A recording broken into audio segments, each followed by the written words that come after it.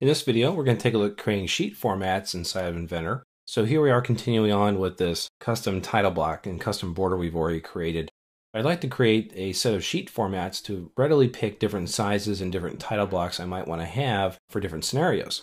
So again, if I had, let's say 3 or 4 different title blocks, maybe I had different client title blocks, maybe I had a main size title block and a multi-size title block, which was more truncated. I might want to create a sheet format that represents when I do a multi-sheet and when I want to pick a D size versus an E size or an A0 versus an A3.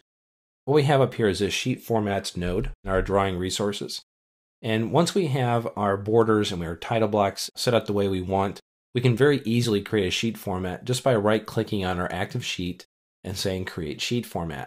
Now this here is an A size and it's a landscape. So I'm going to call this one A size landscape, and this will be the main sheet.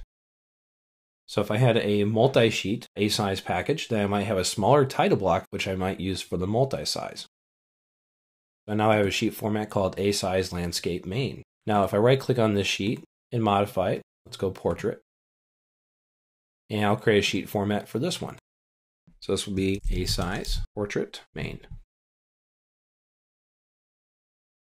And let's create another sheet here. I'm going to do a B size.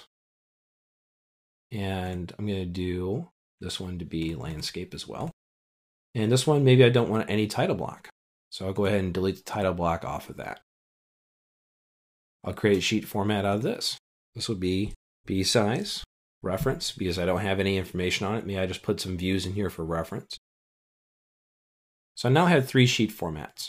If I would like to create a new sheet, I don't have to right click and say new sheet and then re-select everything I want in that type of sheet, like borders or title blocks or anything else. I can actually just come up here and double click on a sheet format, and it creates now sheet 2 for me with the settings I saved as that sheet format. What I'm doing here is something that not everybody does. This is more of an optional thing you can do with your drawings if you just want to have a nice saved set of sheet formats to readily grab and to access. If you only ever use B size, if you only ever use one title block, this really isn't as big of a deal. But it gives you the ability to do some of this extra customization with the types of sheets you might be creating for mains and multis, for landscape, for portrait, for reference and non-reference, for, let's say, client submittals or versus a production drawing. They might look different. So this gives you the ability to create these different types of formats for your drawing sheets.